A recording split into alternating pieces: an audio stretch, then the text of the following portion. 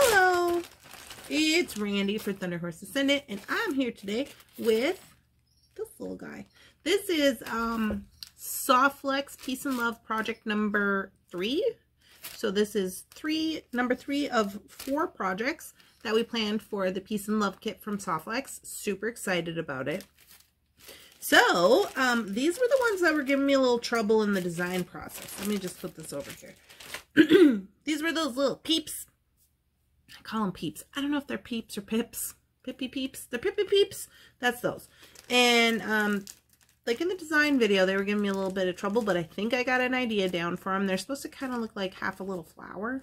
We're going to do a cute little bracelet. So super excited. Hope you guys will come along for the journey, and we'll get down to the mat. Get this party started. Alrighty, my party peeps, here we are down on the mat. So, if you watched the plan video for this, I kind of did a couple of these up just to see how it was going to look. This is kind of the idea. This is the first one I tried where I thought I could do it on wire, but I probably could, but it doesn't look as good as it does with the flexible soft flex wire. So I'm just going to take these apart. So in my head, because I've never made one of these before, in my head this is going to work out pretty well, I think. So we'll see what happens.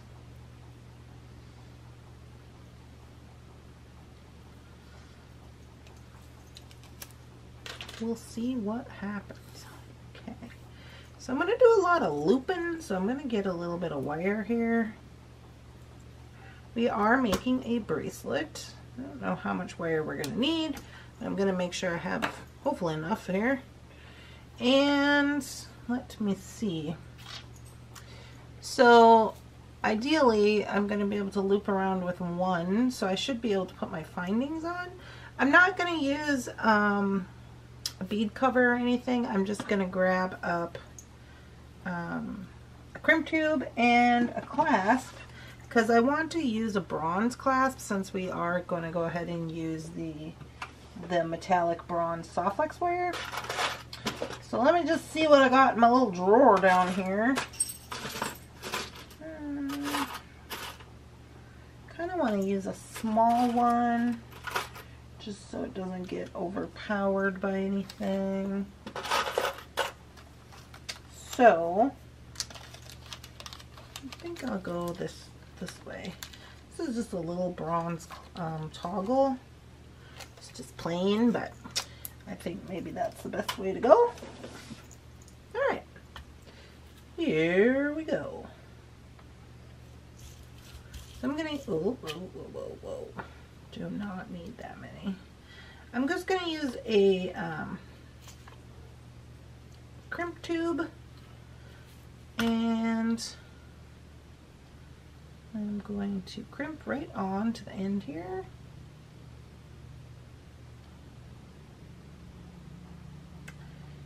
And we shall get going on this.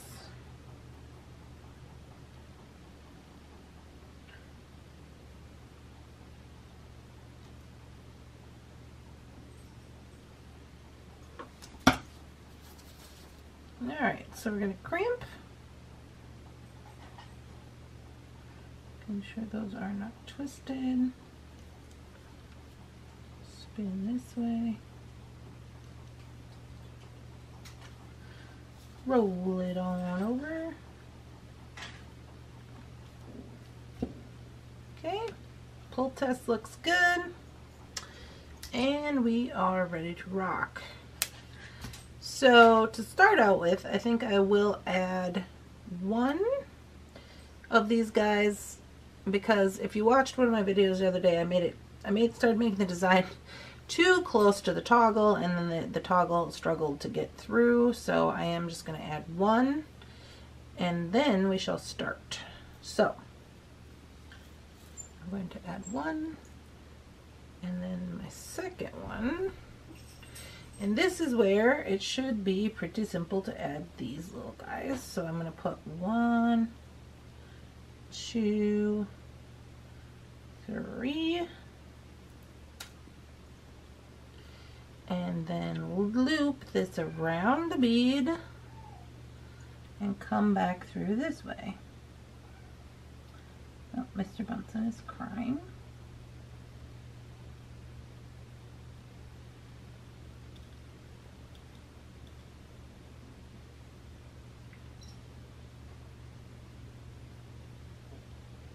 Okay, got her through there. So I just am going to pull this bead pretty close down to the next one because I don't want it to leave space.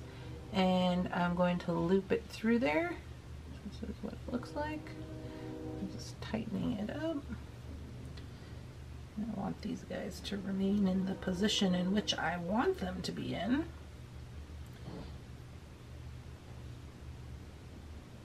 Smashing. So that's the first one. Now I think this is just gonna go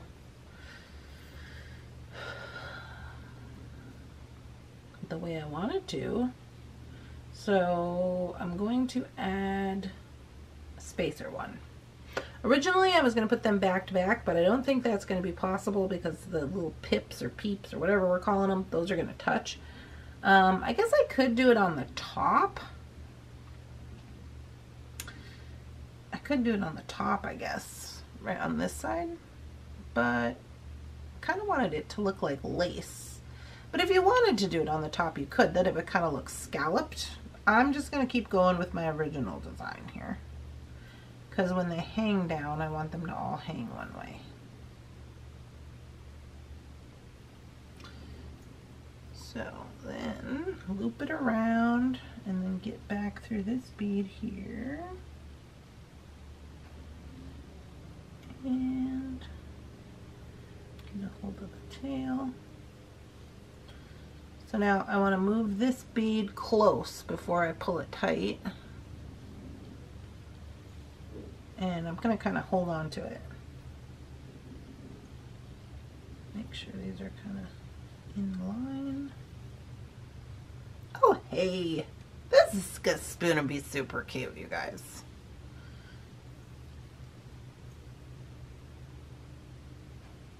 Super cute. We might even be able to get a couple of these out of here, honestly.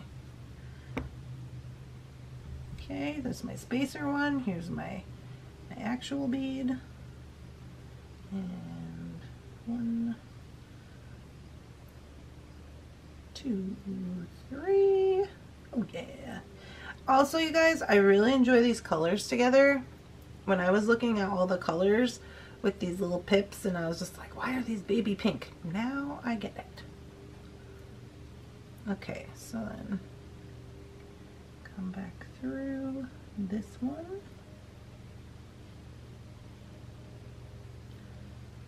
Get a hold of the tail. Move it down.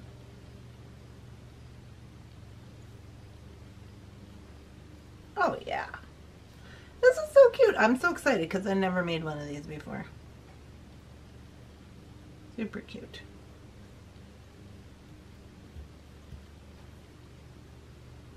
And it's not taking that much time, honestly. Spacer. Next bead. I am glad that I got a little more wire than I knew I was going to need, because I'd rather have more wire than not enough. And with all this looping around we're doing, I think we're going to need some.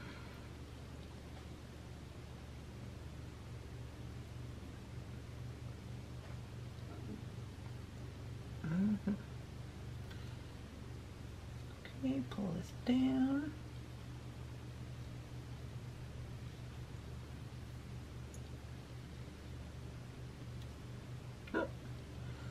Okay, so I feel like, you see there's a little space.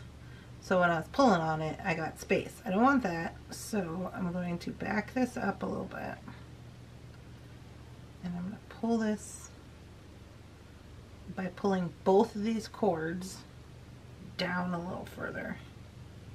And hold it in place as I tighten it up.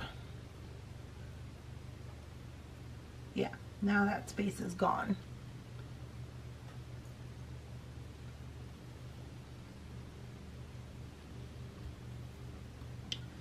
Alrighty.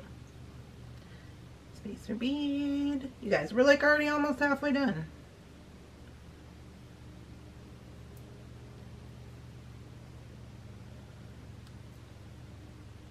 2, 3. Around.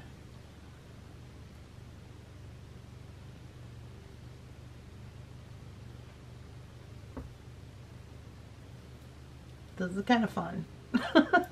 It's kind of like nodding a little bit, and you know how I enjoy that. So hold on to that.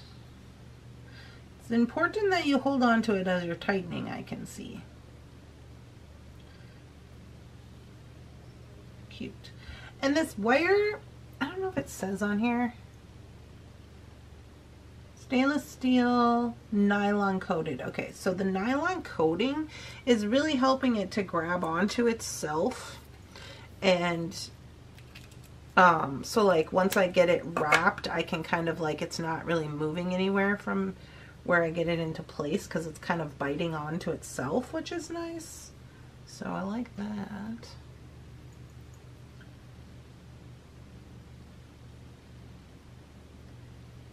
Oh, wait. That's my spacer bead, I forgot.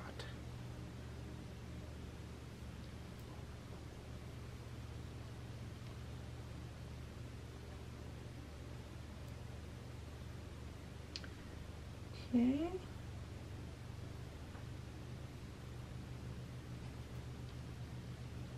And bring it around.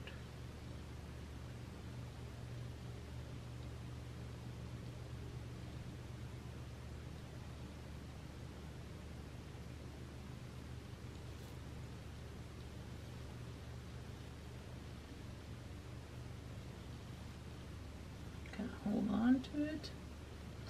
Oh, you guys, look how cute it is. Okay, let me see where we're at. Yeah. Okay, so I have this in the middle of my wrist down here. So I have a little tiny wrist. I don't know that I will make this specifically for me or not. So we're about over halfway. Oh, hi, Mr. Bunsen. So that would fit me.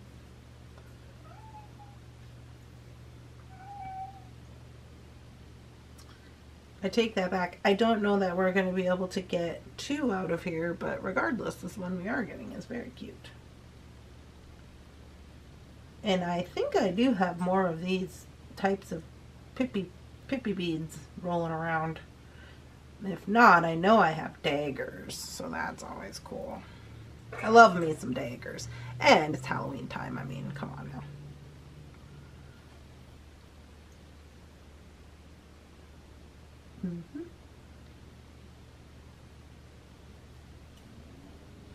I know normally I'm like, okay, I'll meet you at the end, but I don't know. I mean, it's not really taking a whole lot of time, so I'm like, whatever.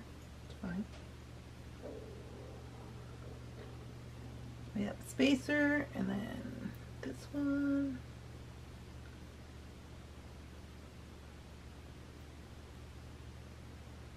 You guys, these would also look really cute with, I might do some of these with the Old Faithful clasp, because I know I got lots of fire polish beads. I think, what are these, 6s or 8s? I can't remember.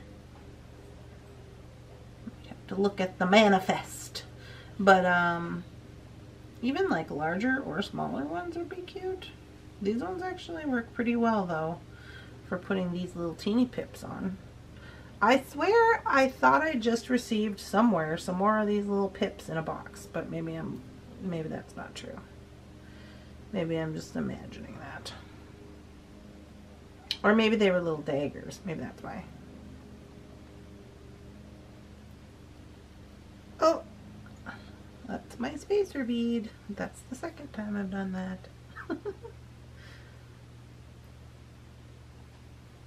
There we go. 1, 2, 3.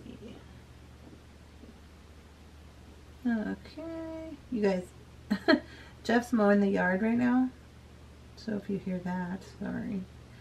And Mr. Bunsen is really upset about it. He's like, what is that noise? Okay, move it down into place, hold it there.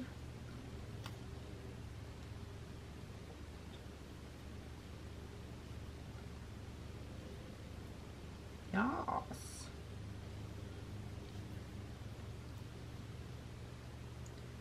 Piece or bead. Actual bead.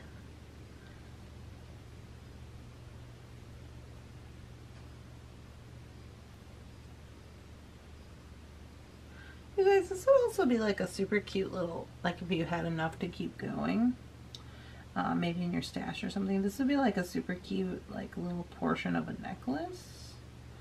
I mean, like maybe a summery flower type or a springtimey. One that goes, you know, all the way around, or just like the little focal part like this. That would be cute. I'm digging it.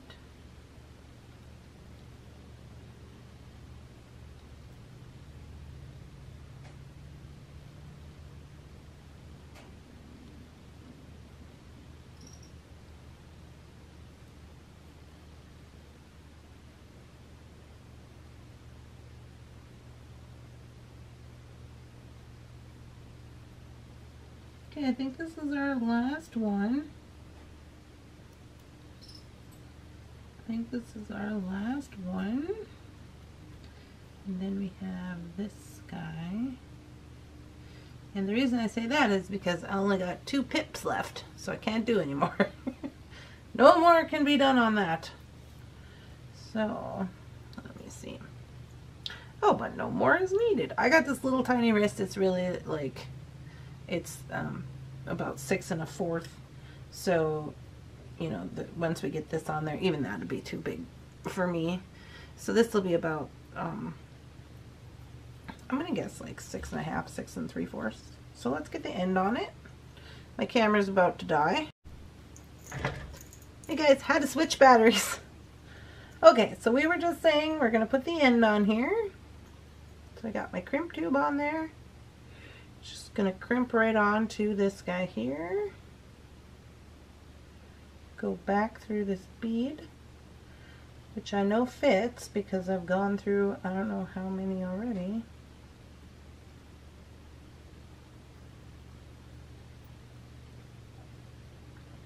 Get a hold of that.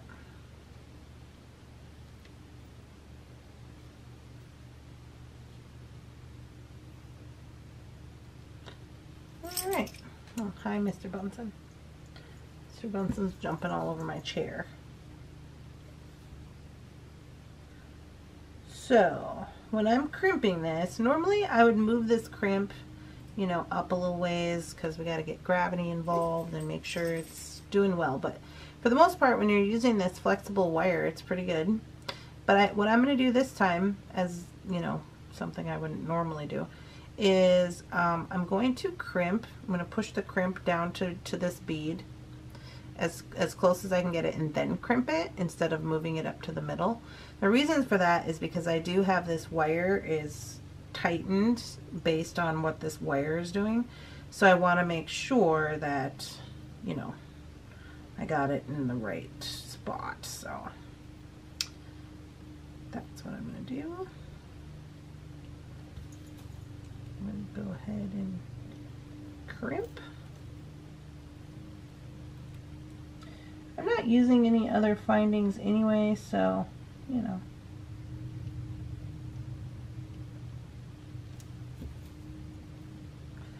Not too terribly worried about it. Crimp looks good. Going to give her a snip. And I did pretty good with the wire situation, so I'm happy about that. So now I'm just gonna kind of rough it up a little bit just to get everything, you know, used to being where it needs to be. And then we should be good to go. And we are. That's what it looks like. I will get you guys some pictures. Super cute. The toggle goes through well.